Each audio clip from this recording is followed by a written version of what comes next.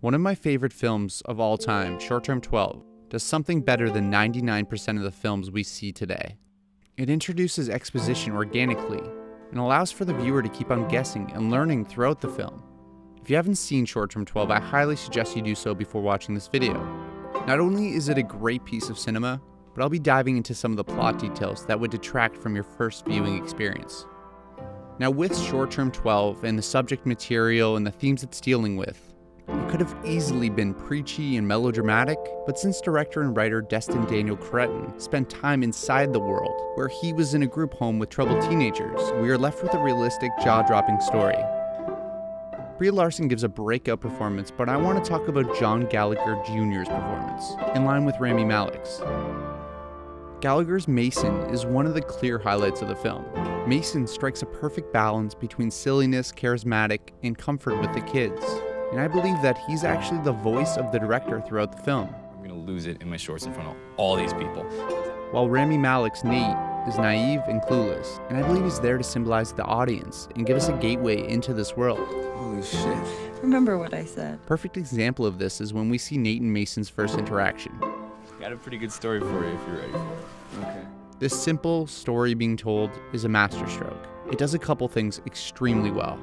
It establishes our main characters and their personalities through interactions and reactions to the story. And if you're listening to a story of Mason's, understand that there's very little reality in it. Hey! But it also gives us a ton of exposition without even knowing it. It gives us clear rules for the group home that will be very important later. Once they're a foot outside the gate, we can't touch them. It adds backstory to the characters and their relationships and priority roles inside Short Term 12. It's my second day, so I don't know what the hell is going on. But Grace, she's standing right there and she just lets it happen. But the main thing we see is when Sammy busts through that door, we get this I've never line. seen anything. Where we go, Nate? Wait, what? Come on, Nate! Go. The audience is thrown in head first. A nice, calm, simple story with a cigarette can spontaneously combust into a rundown with a swearing child at the other end. Nate isn't allowed to sit back and watch. Just like the audience, he has to participate. Oh, got pretty far that time. I think it's a new record.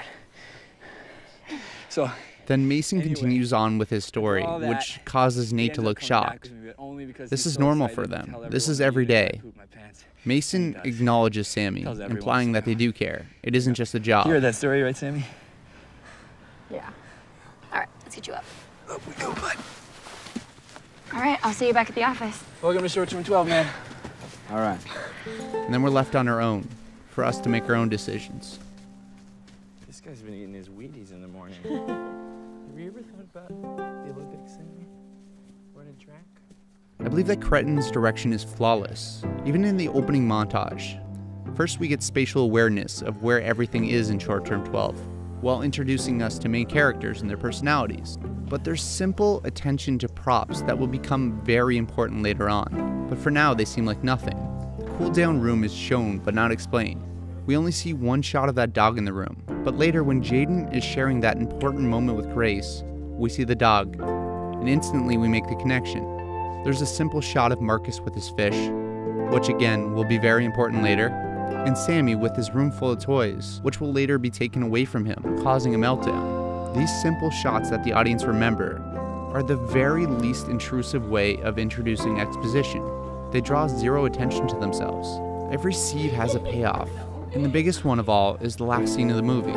Cretton decides to bookend the film with stories by Mason. Not only does this story give you the feeling that the work they're doing is for something, and it gives you that warm feeling, but this is something that Nate has been searching for the entire story. Again, Nate is the audience in all this chaos. But you see Nate finally coming to terms with the job he's taken and is finally comfortable. Who is this guy? That was Marcus. And then the craziness breaks out again.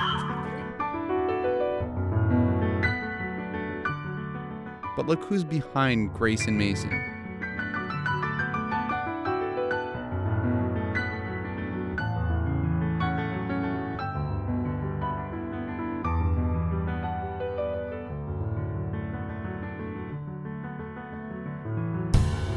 Thanks so much for watching. Please subscribe, and I'll see you in the next video.